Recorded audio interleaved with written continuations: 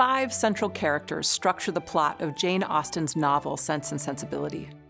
Elinor Dashwood is one of the 2 sisters at the heart of the novel. Her marriage to Edward is the novel's happy ending. Elinor's measured approach to life embodies the sense of the novel's title and contrasts with the impassioned sensibility of her sister Marianne. Through the course of the novel, Elinor learns the limits of reason, developing a balance between reason and emotion, propriety and expressiveness. Marianne Dashwood is musically talented, beautiful, and lively. Her character embodies sensibility, passion, emotion, and drama, in contrast to her sister's calmer, more reasoned and restrained approach to life.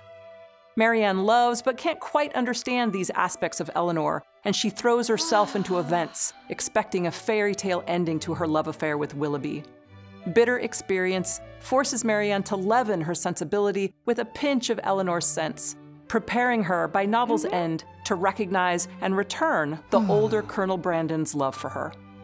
Edward Ferrars, brother of Fanny Ferrars Dashwood and Robert Ferrars, doesn't fit in with his family. Fanny, Robert, and their mother, Mrs. Ferrars, value wealth, status, and reputation. Edward, in contrast, values education and good conversation.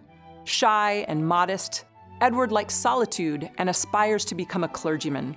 He's also loyal to a fault, keeping a promise to Lucy by staying secretly engaged to her, which nearly costs him his marriage to Elinor.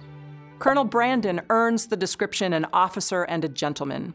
In his mid-30s, he's seen enough of the world to be alert to manipulation, scandal, and lies, yet he's also a good judge of character and knows worthy traits when he sees them. Boundlessly capable and compassionate, Colonel Brandon wins Elinor's admiration, Edward's friendship, and at the end of the novel, Marianne's love, as he works behind the scenes to undo the damage caused by more selfish characters.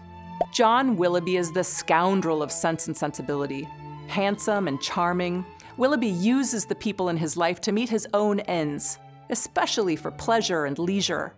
He relies idly on the promise of an inheritance, squanders his wealthy aunt's trust in him, and seduces then abandons Colonel Brandon's ward, Eliza. Willoughby changes to a degree when he courts Marianne, but he chooses wealth over his love for her. When he seems to realize that his love for Marianne might have made him a better man, it's too little too late, but still earns Elinor's sympathy.